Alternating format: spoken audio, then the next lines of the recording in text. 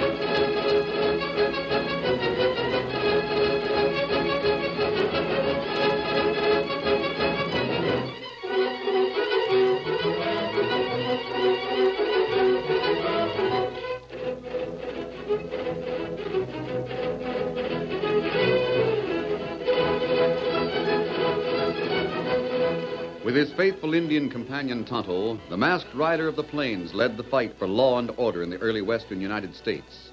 The stories of his strength and courage, his daring and resourcefulness have come down to us through the generations. And nowhere in the pages of history can one find a greater champion of justice. Return with us now to those thrilling days of yesteryear. From out of the past come the thundering hoofbeats of the great horse Silver. The Lone Ranger rides again. Come on, Silver! There's trouble on the trail ahead! Well, Silver! Hooray!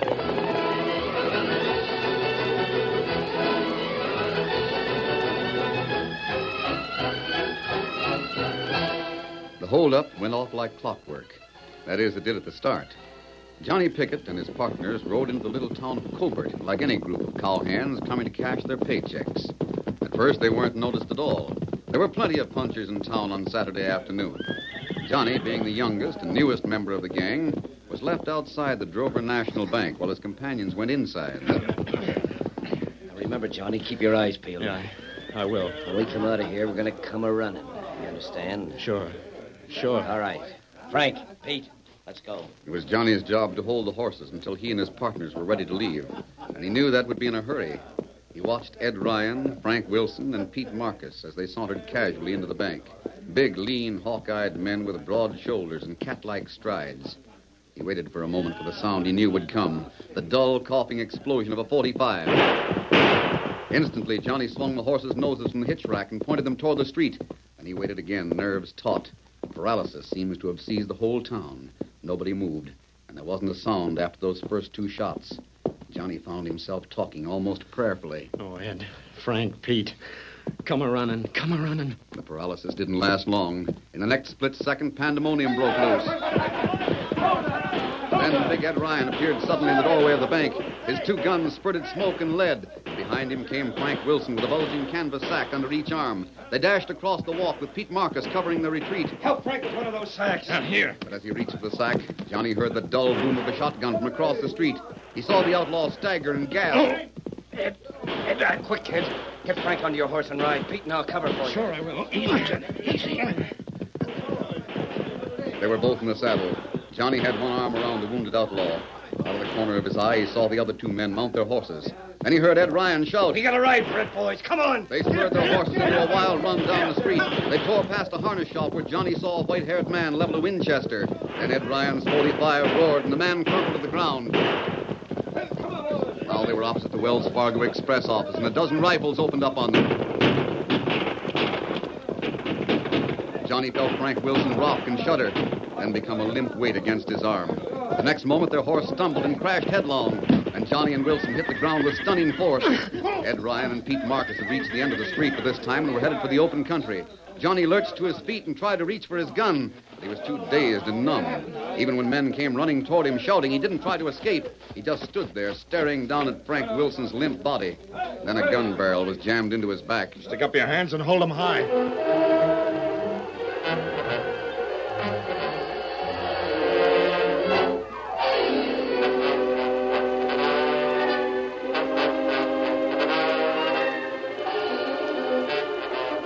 A few moments later, Johnny Pickett was facing the sheriff, who was leafing through a batch of man-wanted circulars. What's your name? I said, what's your name? What difference does it make? You're 21 years old, ain't you? Black hair, 5'9". Scar on the side of your jaw. Knife do that? I don't remember. Kind of smart, ain't you? What do you want me to say? 4 men were killed in that job you and your pals just pulled. You're dealing. I'll play whatever cards you give me. Yeah? If you want my private opinion, kid, I don't think you'll be in the game very long. Joe. Yeah? Lock him up.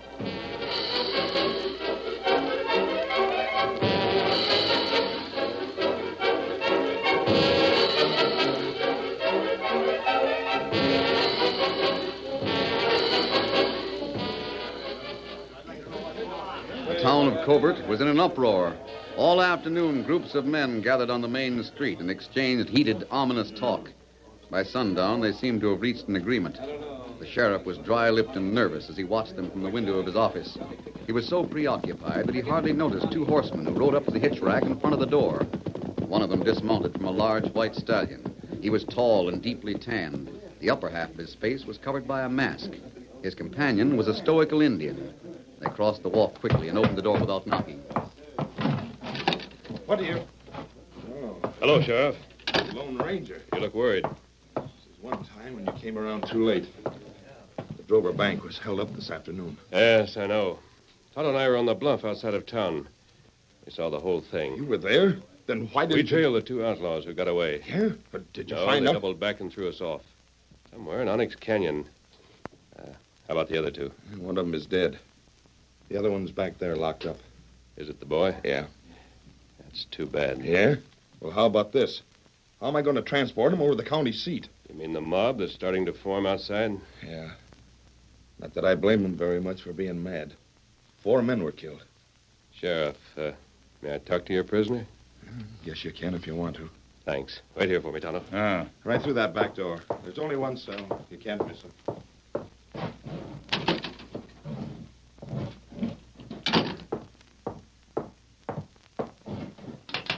Come over here by the door for a moment. I want to talk to you. A masked man. Who are you? You're not afraid of me, are you? No. No, I guess you must be an outlaw, too, or you wouldn't be wearing that mask. What's your name? Why should I tell you? You don't have to tell me. Pickett. Johnny Pickett. Johnny, I saw the gunfight and the holdup. Yeah? So did a lot of other people. This was the first bank robbery you ever took part in, wasn't it? What's that to you? I saw everything that went on. You didn't fire a shot. All you did was hold the horses. How long have you been a bank robber? Why don't you go poke your nose in somebody else's business? I'm getting along all right. It's tough to get caught on your first job. Leave me alone. I've got nothing to say to you. Johnny Pickett, I don't think you're half as tough as you pretend to be. Leave me alone. All right, Johnny. He's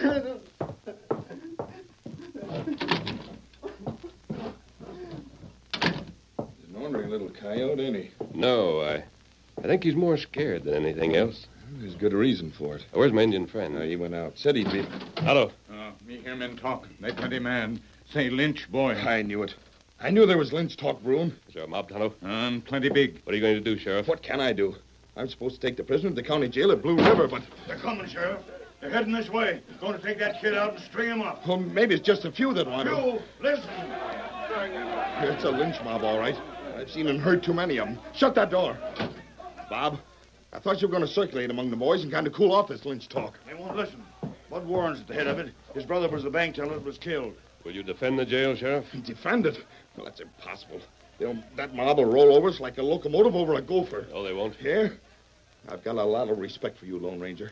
But I can see you've never tackled a mob that's lynch crazy. You have the law on your side? Why put up a fight? More killing? Just trying to save a little coyote who'll hang anyway? He's entitled to a fair trial. Well, maybe he is. But the only place he'll get it is in Blue River, and I can't take him there. Why? You're almost here, Sheriff. You want to know why? That's why. That mob of bloodthirsty cowpunchers out there. Can't you deputize some of them and hold off the rest? They'll drill me even if I mention it. And what are you going to do? I'm going to quit. I've got a wife and 2 kids to think about. There's a badge and the gun and the key. Wait a minute. Before you leave, make me a deputy. I'll take the prisoner to the county jail at Blue River. The badge is there. You or anybody else can have it. I'm getting out of here. Give me those keys, Tonto. Yeah.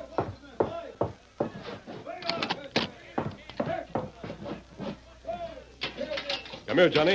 I need your help. You need me? I've got to get you out of here and into a cell in the county jail. The mob. And to do it, I'll have to trust you quite a lot. Now, how about it? I don't know who you are, mister, but I'll do anything you say. All right, we'll have to move fast. Over there on a hook are some chaps in a leather shirt. Put them on instead of the ones you're wearing. I will. Yes, sir. Are they here, Tonto? Many men outside, and they got rope. They won't use it if we can prevent them. Tonto, I want you to go in the back room and put on the clothes that Johnny takes off. Take a horse in the stables and wait there until I signal you. Tonto, do it. They'll follow you, but you can lose them. These duds don't fit very well. They're all right. Now, hurry, Tonto. Tonto, go. Now, Johnny, I want you to pin this deputy's badge on your shirt. Well, you mean I'm going And to... here's the gun the sheriff left. Remember, I'm trusting you, Johnny. I don't know why you're doing it, but I won't forget. Pin that badge up high so it can be seen.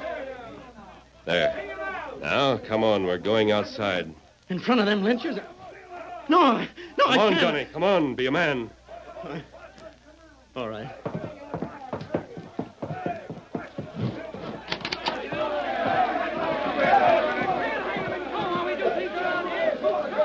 A masked man, an outlaw. He's wearing the sheriff's badge. Who's the other on me? Must be a deputy.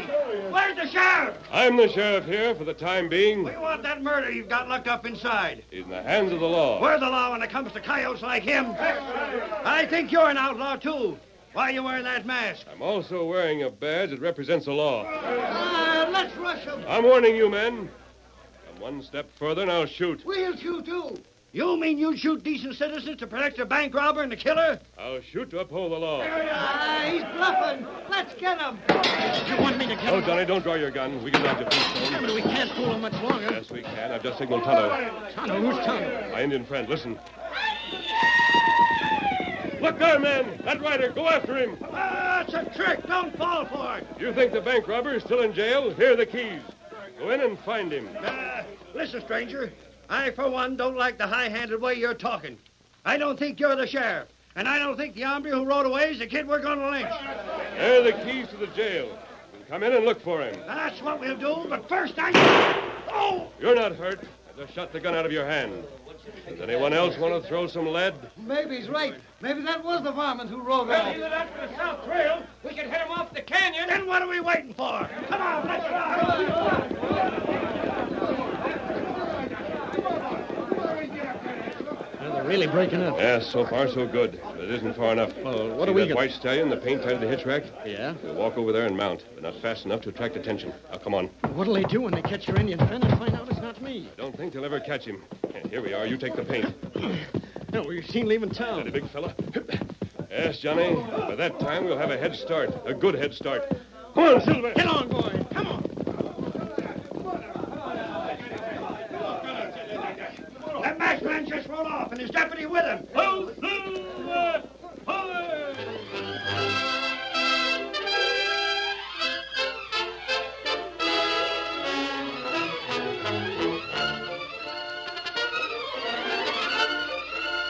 The curtain falls on the first act of our Lone Ranger story. Before the next exciting scenes, please permit us to pause for just a few moments.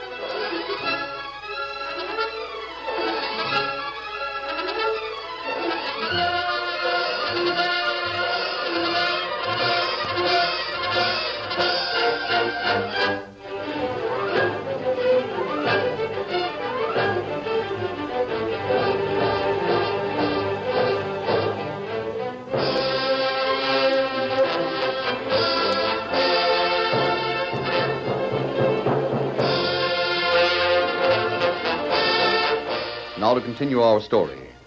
When the Lone Ranger and his outlaw prisoner galloped out of Covert, they knew it would be only a short time until they were followed. The men of the posse would soon realize they'd been tricked. But what the masked man and the boy didn't know was that 2 other men had watched them bluff the lynch mob. 2 men who had circled back from a canyon trail to wait in the shadows not far from town. It was Ed Ryan and Pete Marcus. They had returned to Covert to help Johnny break jail, but now they were puzzled. What do you make of that, Ed? I don't know. Guess the sheriff thought up the stunt so we could take the kid over to Blue River. First time I ever saw a lawman wearing a mask. Hell, who else could it be? I don't know. Whoever he is, we got to get the kid out of his hands. Yeah. What do we do, trail him? No. They're heading for Blue River. We can take a shortcut and waylay him at Brighton. That masked man might recognize Yeah, us. we'll stop at the camp and change studs. Come on. Get up, Come on, get up. Get up there.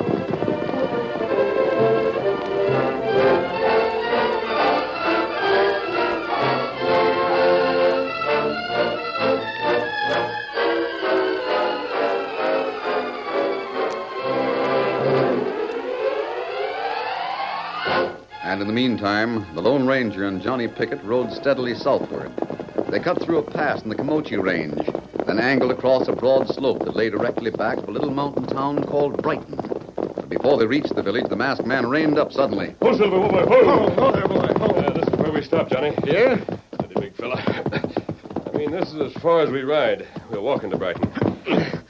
Well, why walk? Because there'll be a posse on our trail before morning. Striking horses might slow them up. You mean you're going to turn the stallion and the paint loose? They know what to do. Don't you, Silver? Wait a minute, boy. Come here. Steady now. I guess I ain't got any right to be curious, mister, but would you mind telling me why you're tying knots in that lasso? Not at all, Johnny. I'm writing a note to my Indian friend, Tonto. Writing? You mean those knots Silver are... and Scout will go back to our camp. When Tonto gets there, you'll see this rope and read the message. I've told him what I'm doing and where we're going. Well, I'll be darned. All right, Silver. Straight back to camp, old fella. You too, Scout. Now, Johnny, we'll head for town. Gosh, I've never known anybody like you before. Come to think of it, you haven't told me much about yourself. Where are you from? Croton City. Are your folks there? I haven't got any folks. My pa was shot for stealing beef. Oh. How long ago? I don't know. Before I could remember. I was raised in an orphanage until I was 14, and then I ran away. Where did you go? I got a job on a spread down south. It was a hideout for horse thieves. I didn't know that. Did you leave? Tried to. They used a whip on me and a knife. That's where this scar on my face came from. And what have you been doing since then? Riding the back trails. It's no wonder. Now listen, Johnny. Don't run away this time. When we get to Blue River, face this thing out and get a new start. Yeah, at the end of a rope. Well, if that's the verdict, face it. It's no worse than coughing your life out in the dust, like the outlaw who died this afternoon. Well, it's easy for you to say that. Once you're on the square, it'll be easy for you, too. Nobody would trust me. I did. And so will anyone else. If you'll let them. Will you? I'll go all the way with you, mister. Thanks, Johnny. Now, look. This is the road to Blue River. The stage will be along here any minute. I want you to hail it. Are we going to ride the stage? That's the last place the posse will look for us. Here it comes now. You hail it, and I'll be right behind you. This mask might give the driver the wrong impression. I never thought I'd be riding a jail in a stagecoach. Better than a lynch mob. And, Johnny, I think you better let me handle that gun. Sure. Here. Hey, wait!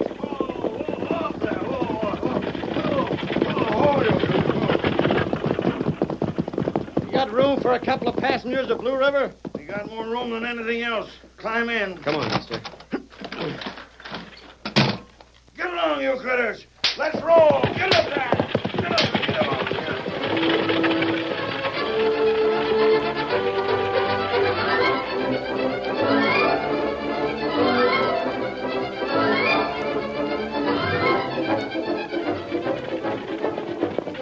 A short time later, the lumbering stagecoach pulled into the little mountain town of Brighton. Whoa, you critters. It was an important stop because the express company shipped gold from Brighton to Blue River.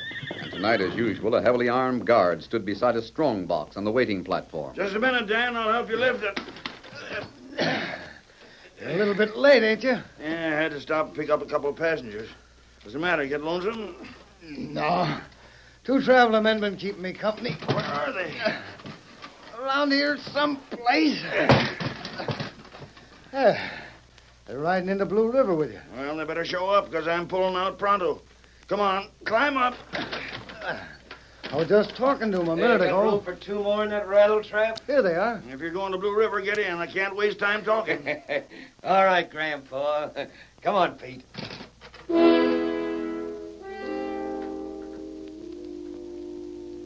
Johnny Pickett stared in amazement. The two men who were getting into the stagecoach wore dark broadcloth suits and stiff hats. They might have been prosperous cattle buyers. But he recognized them instantly. Ed Ryan and Pete Marcus. You all set down there? Yeah, all set. Get along, you critters. Let's roll. Get up there. Get along. Get up.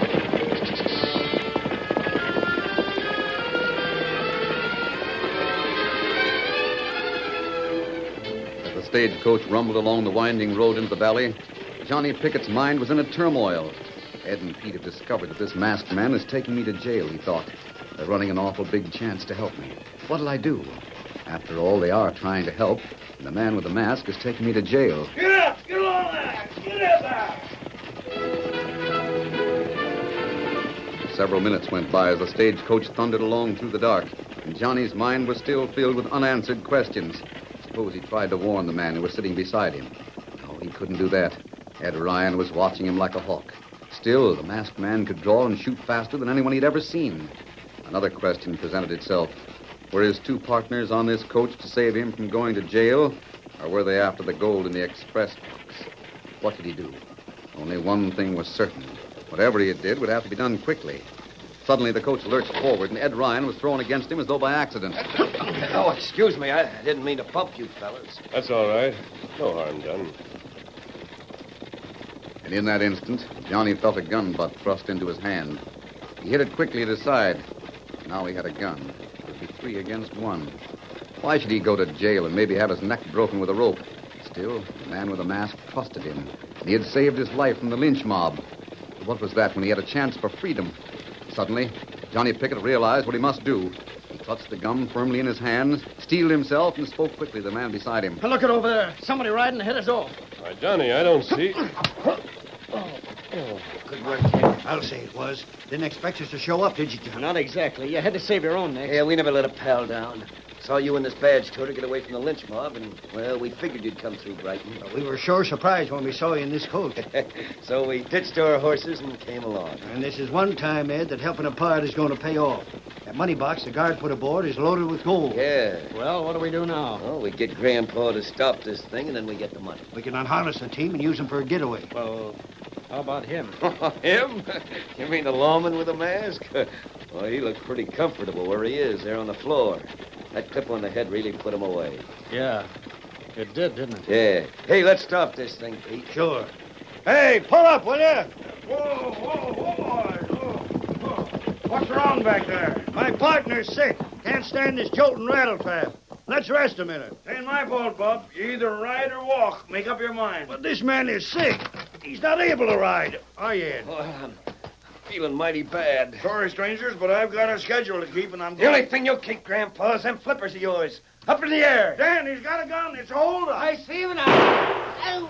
Another one will knock him off his perch, Ed. Yeah. Still want to argue about it, Grandpa? Or just sit there and keep your paws pointed straight up. Johnny. Yeah. Climb up there and throw out that money box. I'll keep the old man covered. Pete, you better start unhitching that team. I'll have it done in a minute. What's the matter with you, kid? Climb up there. I'm going. As he climbed over the big wheel of the stagecoach and up to the seat where a frightened driver sat with his hands in the air, Johnny's mind was working rapidly. He couldn't use his gun because Ed Ryan was watching him intently, and Ryan was a dead shot. There was only one thing to do. Jump backwards and jump fast. What? I've got you covered, Ed. You make one move, I'll drill you. Hey, what's the matter? Have you gone plumb loco? Your gun, there on the ground.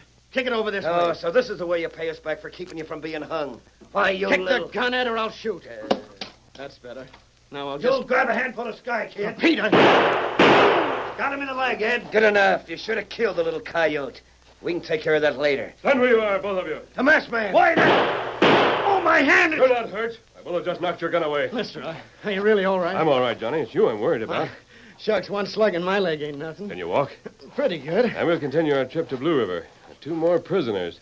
That is, if the driver's not hurt. I'm all right, stranger. Just a mite scared, that's all. There's nothing more to be scared of. But maybe you don't understand it. It was me that clipped you on the head. Yes, I know, Johnny. I know why you did. Don't you remember? We're two men who trust each other. Oh, gosh, Listen. Now, there's no doubt that we'll get to Blue River. Well, who is it? Tonto was Silver and Scout. Hold, Scout, hold on. Tonto, Tonto, come here, Charlie. what happened to the lynch mob from Covert? Me lose him fast. Go to camp. Silver there, get message. Me ride. That's good, Tonto. You got here just in time. You in trouble? Not now, Tonto. Johnny and I'll ride inside the stagecoach to keep an eye on these outlaws. You follow us with the horses.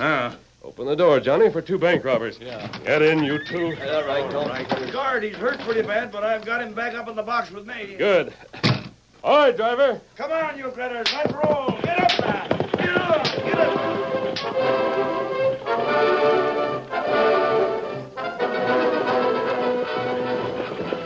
Whoa! Whoa up there. Whoa, whoa. Blue River. What's all this? Are you the sheriff? Masked man, who are you? I have 3 prisoners for you, Sheriff. Bank robbers from Covert. Bank robbers? You'll receive papers on them in a few days. In the meantime, lock them up. Here, Silver. I'll do that, but... Wait a minute, mister. I want to talk to you. Steady, big fella. Of course, Johnny. What is it? Well, I'm going to stand trial here. Whatever the verdict is, I'm going to face it square. Just like you said. I'm glad to hear you say that, Johnny, but I knew you would. I don't think your sentence will be very hard. I'll talk to the judge. Tell me, how'd you know I was going to say that? Because I knew you were a man, Johnny, and real men can be trusted. Come on, Silver. Get him up, Scout. Hey, who is that man? Ain't he the Lone Ranger? I don't know who he is, Sheriff. All I know is that he's the greatest friend a kid like me ever had.